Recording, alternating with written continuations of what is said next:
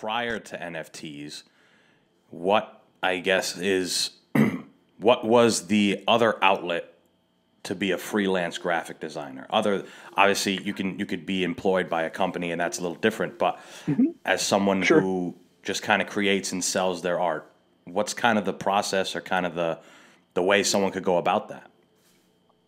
So I think everybody kind of finds their way into it a little differently. Um, I know the world loves the word freelance. I hate the word freelance, and I don't use the word hate often, but I hate the word freelance because it has the word free in it. And clients see the word free and they're like, this is going to be either cheap or it's going to be actually free. So I tend to use the term contractor from the standpoint of like, I even have seen myself in that light from the standpoint of I do collaborative work on a what technically would be called a freelance basis where I'm partnering with firms who have overflow work or have special need from the standpoint of I specialize in branding. So I can come in and work with someone from the standpoint of if they, need a logo or a brand mark developed, if they need to work with strategy, like all of those things are my skill set. And I've worked in the commercial world for a very long time, and I've worked in the corporate world as a creative director, really specializing in that world of brand and brand development. And left that space because I wanted to be able to have the flexibility to do both teaching as well as the commercial work. So, from the standpoint of getting started, I think now more than ever, social media is key. You've got to have lots of different places where you're getting your imagery out there so that people know kind of what your aesthetic sensibilities are. I'm not someone who believes that you can only have like one style. Certainly, so if you're someone who's versatile, show that from the standpoint of your Instagram. There's a site called Behance, which is owned by Adobe, which is basically like a social media platform for creative people.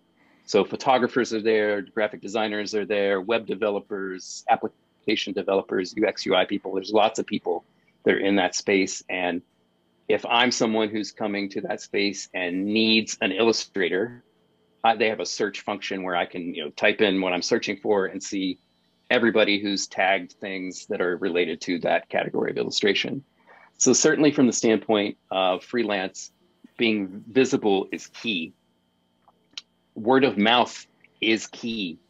So if you're taking on jobs, you have to take on the jobs with, I would say, even a stronger sense of responsibility to what you're doing and be very mindful of, the deadlines that you're making, the way that you're communicating, all the things that you're doing are top notch so that that person can refer you to the next person because referrals are the key to driving freelance. So, being reliable, being committed, being passionate, listening.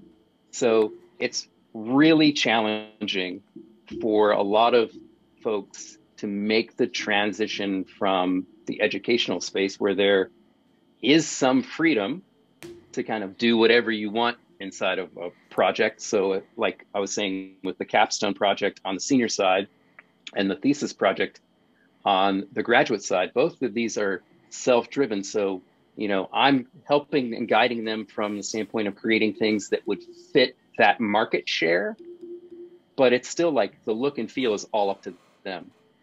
Once you involve a client, like that's a different relationship. It's almost like a marriage rather than just like I'm just creating whatever I want.